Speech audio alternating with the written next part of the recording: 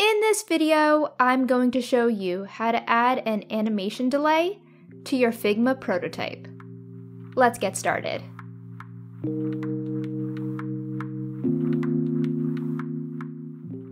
So to begin, I'm opening up a Figma project that I'm currently working on. I'm currently working on this job finder application, and it currently has two screens. The first screen on the left shows the user all the jobs that are available and also has a search feature. And on the right, I have a tab filled with all of the jobs that this user applied for. Now, I already added some interactivity to this prototype. So if you click on this play button on the top, it will open up the prototype in a new tab. And I already added some functionality, so when the user clicks on the applied, the whole page transitions to the applied tab. And when I go back to all jobs, it switches back to the previous tab. So if you're interested in watching the video where I show you how to actually animate this design using Smart Animate, I'll link that tutorial in the description below. But in this tutorial, I want to improve on the functionality of the prototype. So I created this notification overlay that I want to add to my design. So if we zoom into it a little bit more, we can see that it is a rectangle overlay, and I want this overlay to appear at the bottom of the actual page.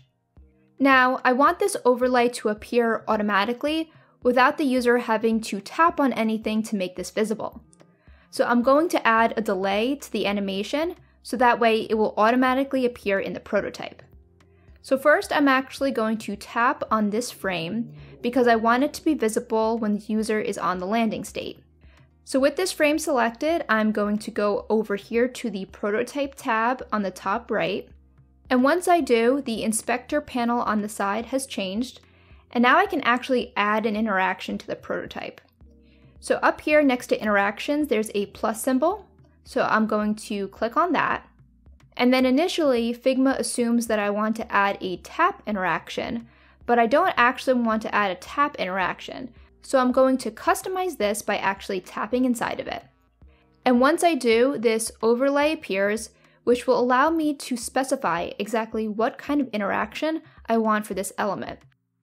So instead of saying on tap, I'm going to click on this element, and at the very bottom it says after delay, meaning that once the user gets to this page, after a certain second delay, I can control what will happen next. So that's the kind of interaction I want for this element. So I'm going to click on it. And once I do, it automatically sets the value to 800 milliseconds, which we can always modify later on. Next, what do we want to happen after the delay? Well, I want this overlay to become visible on the page. So instead of saying none, I'm going to open that and I'm going to say open overlay. And then we have to specify which overlay we want to be visible.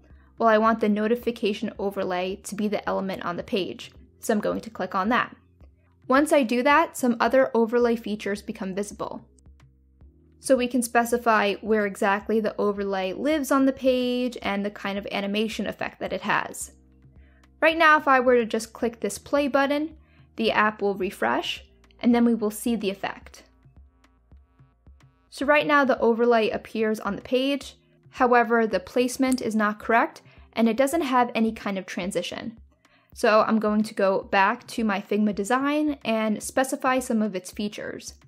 So instead of the overlay being centered, I'm going to tap on this and I'm going to set it to bottom center.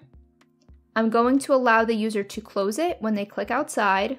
And I'm also going to add a background behind the overlay, which will dim the background so that way the overlay stands out even more. And you can also specify this as well. I'm going to leave it as 25% black for the time being. Then I'm also going to add some animation. So I don't want it to just instantly appear, I want it to transition on the page. So I'm going to click on this and I'm going to say move in. And then you can specify exactly how you want it to move in on the page. Now, since this element is living on the bottom of the page, I want it to pop up. So I'm going to have it move upwards. And you can specify what kind of animation curve that you would like. I'll leave it as ease out and the duration. So now if I go back to my prototype, we can actually see that effect. But I think it pops up a little too quickly. So instead, I'm going to control when it is visible on the page. So I'm going to say after delay, instead of being 800 milliseconds, I'm going to set it to 2000, which is 2000 milliseconds, which equals 2 seconds. And instead of it animating in 300 milliseconds, I'm going to increase it to 350. So now, if we go back to our prototype, we can see this element animate in. And of course, you can always add interactivity for these buttons at the bottom, but right now, if I were to click on this darker overlay section, it will dismiss. So there you go. That's how I created this animation delay using Figma. Please let me know if you have any questions on the topic, and subscribe to stay up to date with my latest content. Thanks for watching.